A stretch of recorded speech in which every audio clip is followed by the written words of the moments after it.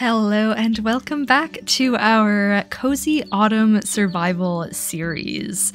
So we are standing in front of the stable that we made in the last episode, and of course we have all of our other animals here as well, so if you missed that one, make sure you go and check it out. But we built pens for the sheep, for our pigs, which is actually one of my favorite ones for sure. The stable, which I also think turned out really nice. We've got our chickens in here, little ones just kind of hopping around. And of course, we can't forget the cows as well. They've got a cute little shelter back there, and they are just kind of chilling, really. The sheep are still being a little bit silly. I don't know, they just keep getting like stuck either on the vine over there, or like they just keep sticking their heads out these trapdoors. So yeah, I mean, that's a thing, but I guess it's not such a big deal. So today we are going to be expanding our area a little bit. Since we are done with the backyard, I think it's time that we sort of wrap up the last couple of like main things that we need for this to be a functional world. And that is a storage area and a smelting area, because so far our storage, you've probably seen it if you've watched our last episodes, but it's just kind of these chests popped up on the wall here, which is not the best situation. And our smelting area, well, actually you haven't even seen this yet. I used to have just a couple of furnaces back here, but I recently put a whole bunch here because I wanted to smelt a bunch of the clay that I got from the Lush Cave. And yeah, I mean, it's obviously a bit of an eyesore. Everything else is so pretty. And then there's just this. So what I want to do today is head over to this area over here where we have our little mine. So I don't mean there's not much here, but this is the little hole that we had started digging down so that whenever I need to go down and get iron or deep slate or anything like that, I could just go right down there, and it worked out quite good. So I'm thinking that I'm gonna make this into kind of I'm gonna do something here to make the entrance a little bit cuter. I don't know that I'm gonna do too much inside of here, apart from maybe cleaning it up a little bit, I guess, and we'll put the smelting area. That's what I'm not 100% sure about yet, is whether or not I want the smelting area in there or if I want it out front here somewhere. So decide on that as well once we get this entrance finished. And then I think I'm gonna do 2-in-1 in this episode. I also want to build the storage area. And I'm thinking, so I don't know exactly where to put it. It's just going to be like another little house almost. It's not going to be nearly as big as this house, but it is going to be kind of like a little cottage looking build. So we can either build it on that side of the house over there where we've got, you know, the shed. We could have a build there. Or we could build it over here, so we'll have like a little pathway that goes off this way to our mine. And then we continue around the lake to maybe the storage building right here, and then, you know, you can continue. I can make the path continue back into the backyard right here. So that's kind of the idea for today anyway, but I don't actually think we need to do too much gathering. We still have a whole bunch of wood and such from last episode, so I think that's going to be plenty to at least start on the mine and smelting area. So yeah, I think I'm just going to go right ahead and jump into that. Alright, so I've got a few supplies here that I think we can use to make somewhat of a cute little mine entrance situation. It's gonna be a little tricky. I never build on diagonals. I find it actually quite difficult, but you know what? We're gonna go out on a little bit of a limb here and try to make this as cute as possible and keep with the natural sort of diagonal situation that we have going on here. It obviously is a little bit weird because it goes like down, down, down, and then we enter in, but I think that's okay. I'm going to start the entrance down at this lowest level here and just kind of bring it up maybe a little bit above the ground level. And yeah, we'll see. I think I'll have to add some dirt just to kind of even this out a little bit, or maybe take some away. We'll have to see. But let's just, I don't know. I'll speed this up a little bit for you, and hopefully I can come up with something that's not too bad.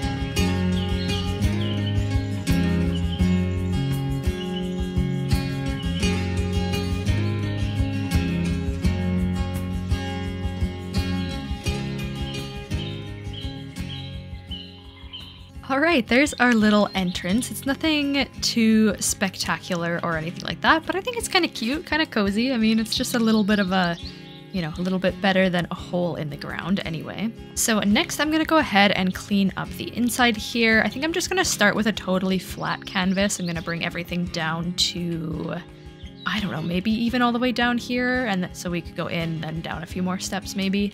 And then I probably will have to expand it out a little bit more in order to have room for all the smelting stuff up here as well.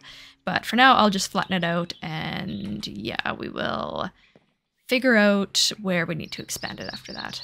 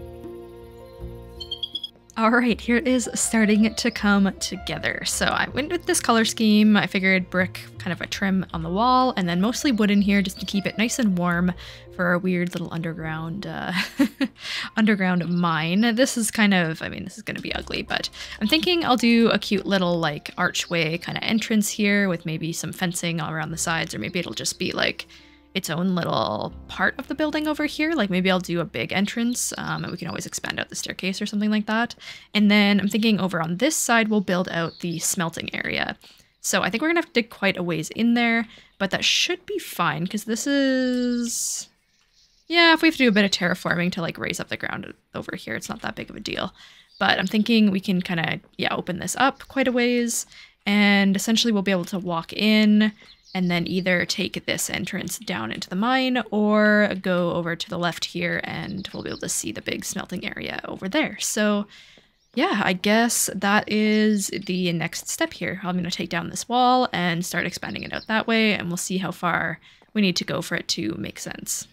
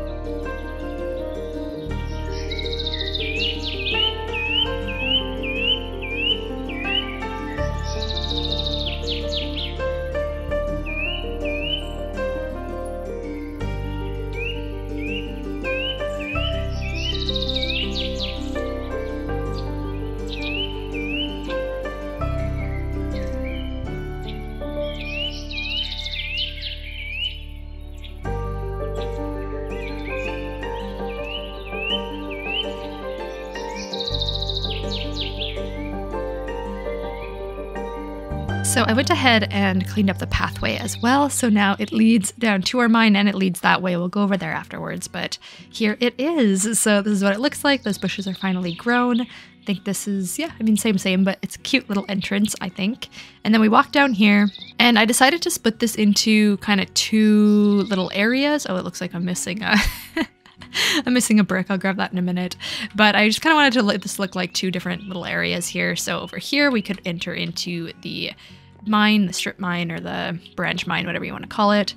Ideally, I think this would be maybe like full or like 3 wide or something like that, but I don't think we're ever actually going to expand it out like that, to be fair. But yeah, that's what that looks like. And then over here is kind of the main new area. So we've got some of these are already done, but I decided to light these up just to take a look at what it looks like when they're lit, but they're already finishing anyway. But yeah, this is our little smelting area. So I thought I would cover it with this sort of like roof design just for fun. I mean, just a design thing, really. It's not even that practical. I can't quite like reach in here properly, but I think it's just, you know, it looks cool. I think it kind of adds quite a bit to it, and you can kind of imagine that it would be like a chimney that goes up and out in the back or something like that, just to kind of keep the heat in and get the smoke out. And then over here, we have a little bit of storage. So we have some storage for some fuel, some raw ores, some finished ores, and then all the other miscellaneous stuff that we find when we are mining that's not, you know, stone and all that sort of stuff. So yeah, I think this works out quite good. Cute little area and a little small and all that, but I think this is exactly what I was hoping for. So next up is going to be our storage room. So I went ahead and expanded the path out this way. We'll need to, well, actually, sunflowers look okay. I'll need to clean this up a little bit, add a couple more sunflowers or something here too, or take some away. I'm not sure yet. But looking at this direction, I think what I want to do is just put the storage room right in between. So like halfway in between the mine there and the backyard here. So I definitely need to do a little bit of terraforming. And it actually doesn't need to be that big of a building. We don't need to store like a ridiculous amount of stuff.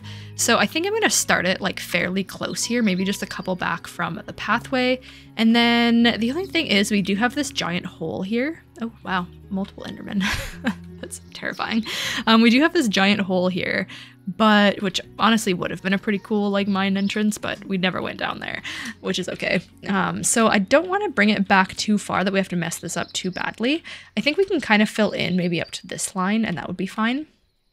So, and I want this building to be like long, like wider than it is long anyway.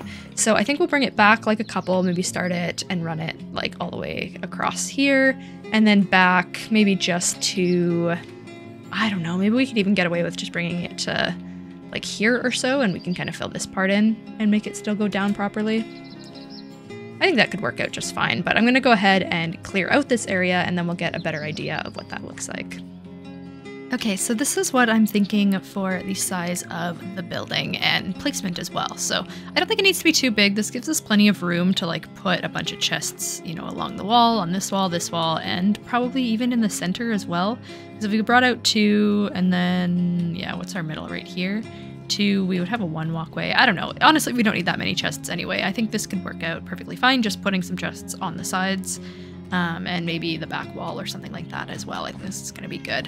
So I wanted to, for the design of this, I wanted to make it match our house a little bit more. We haven't really used a ton of the mangrove wood in any of our builds in the yard just because it's kind of hard to collect. But I did manage to collect quite a bit, and honestly we have like a decent amount if we're going to be using the planks. Not so much if we wanted to use the logs like we did for the house, but I think the planks also look quite nice and, you know, the color looks pretty good. So I think that's what I'm going to go with, basically as a base. So I think I'm going to keep it fairly simple and just do like mangrove, this kind of plain old wood all the way across. Of course, we'll leave room for a couple of windows. I'm thinking do 1 and then a large window. I think this one will be kind of covered up by chests quite a bit, so I'll go ahead and make it a little bit smaller. And same with the sides here, because I think I'm going to actually line up all the chests along the back wall there. I think that's going to be plenty of storage all on its own, so we can put some windows in on the sides here as well. And in the back here, we'll just have to come up with something a bit more creative to decorate the wall back here so it doesn't look so plain. All right, there we go. Let's take a look at what we have so far. Pretty basic, but I think this is going to be a good shape. Essentially, I want to do like the front peak, I think, but I'm not going to make it a super steep peak. It'll be sort of like a gradual, a bit more of a gradual roof situation. So yeah, I think that's going to work out quite well. For the roof, I'm thinking I'm going to line it in dark oak just to give it that same sort of feel that this one has. And then I will fill in with spruce to kind of bring in a bit of a different color there.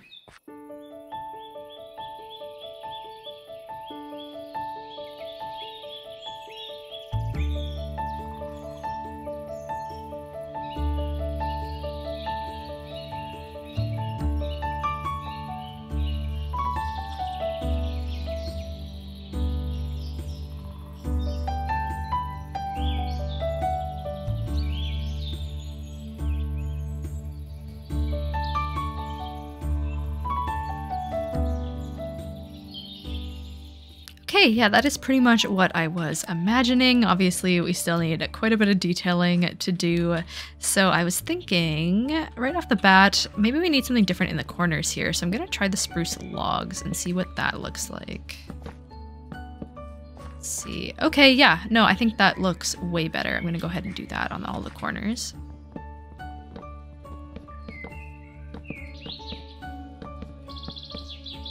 All right, and then for the windows, I was thinking maybe I'll do, I don't know, what do I want to do for the windows? I kind of want to do the fencing for the windows again, but I don't know if that really, I don't know, that doesn't really bring it together like I'm hoping. So I think I'm going to go ahead and put the glass in these lower windows at least, and then maybe we'll do a couple windows or a window up top here, and we'll use the fencing. Or we could actually use it, I think, fine on the interior windows since they're quite a bit smaller. All right, there we go. I think that works quite well. And then, of course, we need a door here. I think the spruce door works quite well here. And then I want to do one of those, like, fireplace overhangs again, like we did a bunch here all over the place. So I'm thinking, I don't know if it should just be like right above the door or if we should give it a space above the door. Maybe one space, and then we can always put like a lantern or something there. Okay, there we go. I also switched those out for spruce because I think that just matches the fireplaces a little bit better. And then underneath the windows here, we could do those planters again, but I was actually thinking, what if we did like little shelves and then we can put some potted plants under there. And we can still do some shutters on the sides. And I do think we have room for one little window up here. And now just a couple of final details for the front here. Okay, there we go. That looks like a building to me. I think that's perfect. So next up, I do want to do a little something on the side here. We'll probably end up planting like a tree here and filling this in a little bit, but I think it's worth doing at least a little something here. And I'm thinking maybe we just go back to our roots and do one of those regular old planters just all the way across here. And we'll do the same thing on the other side as well. All right, so there it is. The exterior is complete. So let's go ahead inside and figure out what we're gonna do in here. So I did fill in the floors with some dark oak. I think that looks all right. And then, yeah, I think for the chests here, what I want to do is I want to put them sideways for sure. So kind of like this. And then I was also thinking that we're probably gonna want something a little bit decorative in here. So maybe we could do some pillars. Sort of, I don't know, they sort of look like they could be supportive, but I wouldn't really call them supportive pillars. There we go, I think that breaks it up all right. And then I think I would just fill this basically in with chests all the way up. I don't know if we're gonna need that many chests, to be honest, but you know what? We might as well just fill it up and make it look good. There we go, all filled up. And then I was thinking up here we could add a few shelves and just add some decorative bits.